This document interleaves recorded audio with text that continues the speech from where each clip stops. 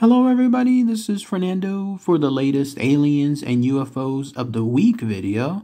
I thought I would mix this one in here while I'm continuing to do your urban legends video. I haven't done one of these videos in a while, so it's always good to mix things up. This random entry happens to do with a fascinating case that ties into the theory that sometimes UFOs don't have aliens in them, but rather us. The idea that sometimes it's humans, either from the future or from another universe. They are us, in other words. They just happen to be here on our planet and, of course, manning these UFOs. You read about those theories sometimes, such as the case here with this fascinating entry that happened to this poor guy there in Kansas back in 1952. In fact, let's go ahead and let's talk about that now. You're looking at a representation of it, but it's known as the 1952 Pittsburg, Kansas UFO encounter. So let's go ahead and let's talk about all the interesting but brief info associated with this potential human UFO encounter. So here's essentially what happened. It occurred again in 1952, specifically August 25th, very early in the morning at 5:30 in the morning with a guy by the name of William Squires. I hope I'm saying his last name correctly, William Squires. The reason why he was up so early at that time is because he happened to work at a radio station called KOAM there in Pittsburg, Kansas. Also, there in Kansas, that's essentially where it happened, where this UFO encounter occurred in Pittsburg. But yes, he was driving to work that early in the morning, and as he was passing by area nearby Frontenac, Kansas, that's when he saw what he described as a low hovering UFO somewhere in the heavily wooded area within his vicinity. And he made it sound like he was essentially the only one during this time period witnessing this, which makes sense. Again, 5:30 in the morning at a remote location like that, you're not going to have too many other people driving around at that same time. But when he saw this thing, whatever it was, he said that his hair on the back of his neck immediately stood up, and he was able to take a very good long look at the actual UFO itself. And that led him to realize, with a shocking discovery, that there was people inside. But here's essentially how he described this UFO. So he said it was about 75 feet long, maybe 45 feet wide, and then 25 feet high. So it's pretty big. It's a pretty massive object that was out there. And the way he described it was just hovering in the air, rocking slightly back and forth, and it happened to be just across a field nearby the highway, again, by that heavily wooded area. And he stated that this object, it looked like as if you took two turtle shells, in other words, two empty turtle shells, and then combined them together. You know how it would create almost like a seam towards the middle where the two shells combine? That's what he was describing here. And it was a visible seam all the way across the entire UFO, edge to edge. And then where some of the left or right-hand side parts of the UFO met, at least from his perspective, the left and the right-hand side, that's where he saw a set of small propellers jutting out from the UFO, kind of like propellers you would see on anything else that's either airborne or in some cases seaborne. That's what he was seeing here. They were jutting out in the sides, and according to him, whatever was, I guess, consisting of their fans, whatever was the parts of the propellers, were moving at a very, very high rate of speed. They were revolving, in other words, at a very high rate of speed. And then he described that the body itself looked like it had an aluminum color, but almost dullish, like almost weathered and not brand new, in other words. And then there were these rectangular windows that made up most of the top part, the top sphere of the actual UFO itself.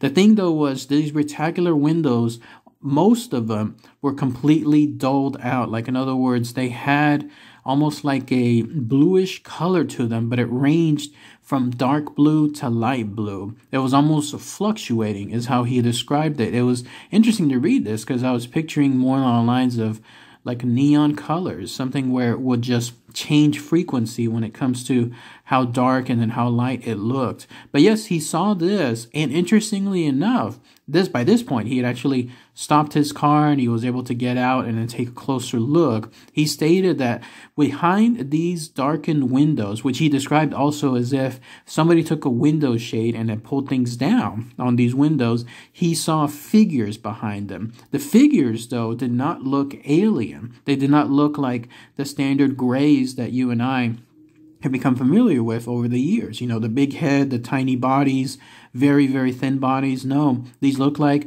regular human bodies. But the thing was, it was very hard to discern them because of the shadish, blackish, darkened look that the windows had. It was not clear enough for him to be able to see, other than, let's say, along the lines of heads and shoulders that looked human. But there was one thing, and this was what really stood out about this encounter, that made things absolutely tie into that theory about it being humans. One single window, which from his vicinity would have been on the left-hand side, one particular window, only one of them, was actually clear. It did not have that shaded look on there. It did not have the blackened look as well. It was 100% clear. And through it, that's where he saw a man. He actually saw a person, a human man, sitting there, or it looks like wherever he was, if it even was a he was there in that window, sitting down on something, staring outwards. He could clearly see that there was a man's head. He could clearly see that there was a man's shoulder, and whoever this was just there sitting motionless and then almost looking outwards towards the edge of the object, like if they were peering downward, in other words.